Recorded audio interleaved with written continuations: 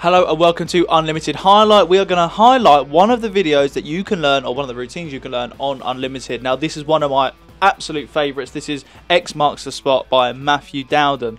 Now just quickly a little bit about Matthew. If you want to learn commercial routines and how to deal with an audience, watch any material by Matthew on this Unlimited platform. It is pure gold. Let's take a look right now.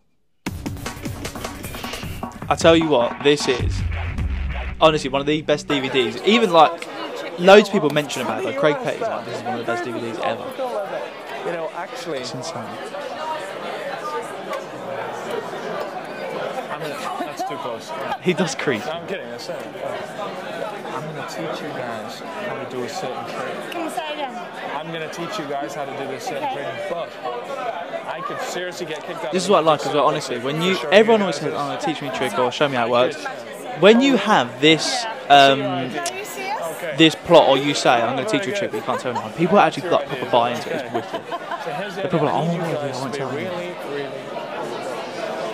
Because there's spies everywhere. Okay. I want you to. Hang on. Hi. Yeah. How's it going? Thing is, it's just such a simple routine, but it's so clear what's happening. That's what makes it so good and commercial, because I don't think that's just Coke in their drinks. I think there is probably some alcohol in there, and so I think we're getting away with it. Okay. It's very easy to follow. Michelle, just say stop any way you like. Stop. Happy there? Yeah. Move that one up a bit. One further? Okay. Look out back in. Now watch what I do. You see what I just did? I just put a little mark on the Also, it's good because people sometimes know about mark cards, but they don't really know what it is. They know of it, what is it? but a lot of people don't know. Also, there's actually creasing in it.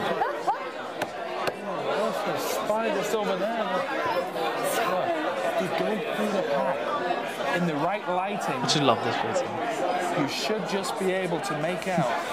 It's very subtle, but there's a little mark on the card. And the good thing with this is, obviously, just get one card and you can then do this routine. Just add it in your deck whenever you want.